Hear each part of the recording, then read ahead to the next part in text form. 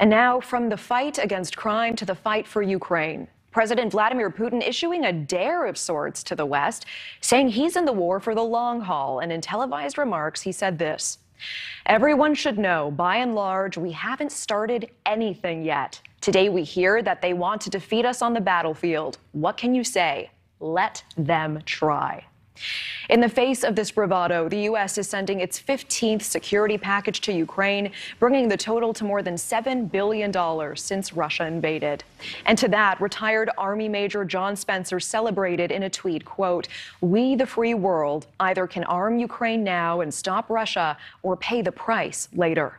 And it is Major John Spencer himself who joins us now.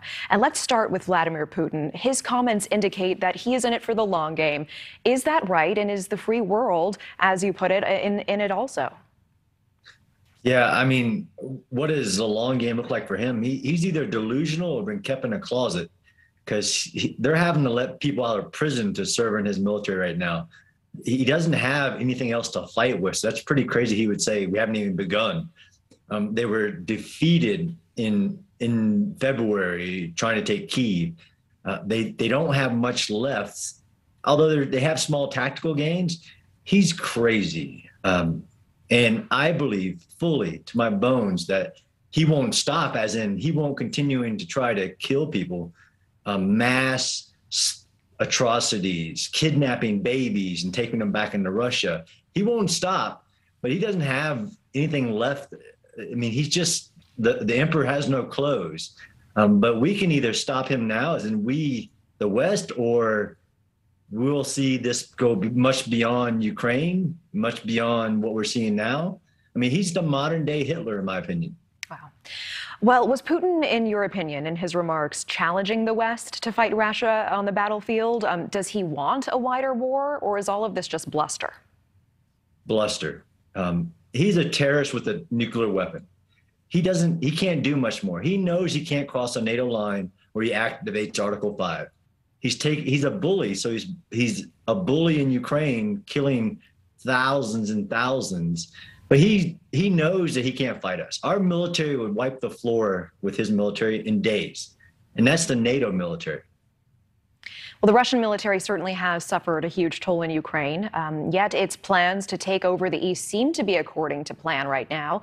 Do you believe this war has shifted in Russia's favor? No, absolutely not. The Ukrainians are outnumbered. They have been slow to get the weapons, but this announcement by the U.S. and the NATO summit recently, over 50 nations against this one nation, this one evil regime. He's not winning. No way. Yes, the Ukrainians are outnumbered. Yes, the Ukrainians need much more weapons than they have now to defeat Russia in Ukraine and defend their territory, a sovereign democracy.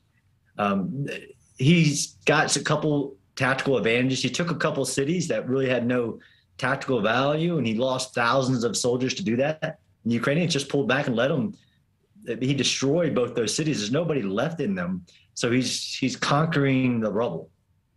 Well, in the meantime, we do want to get your insight on this. There is talk of a prisoner swap, Brittany Griner for Victor Bout, also known as the Merchant of Death.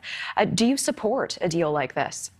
Yeah, absolutely. I don't want any American in that evil place, under that evil regime's thumb, just by a circumstance. I absolutely support a prisoner exchange of any American COs, because he actually holds 2 right now. And before you go, we do want to get your opinion on this as well. We are tracking some reports that Army Reserve and Guard members who refused to take the COVID vaccine are now being denied pay and benefits. What are your thoughts on that? So my personal opinion, I served for 25 years and I had everything from anthrax to smallpox. I mean, part of the military readiness is being prepared to be ready to fight. So these Reserve and National Guards refused to get the COVID vaccine. So they're not being allowed to drill or do this yearly 2-week exercise that they would with other soldiers who are vaccinated. I fully support the administrative actions that are going against them. Major John Spencer, we appreciate your frankness tonight. Thank you so much for being here. Thank you for watching. Go to newsnationnow.com to find NewsNation on your television provider. And don't forget to click the red subscribe button below to get more of NewsNation's fact-driven, unbiased coverage.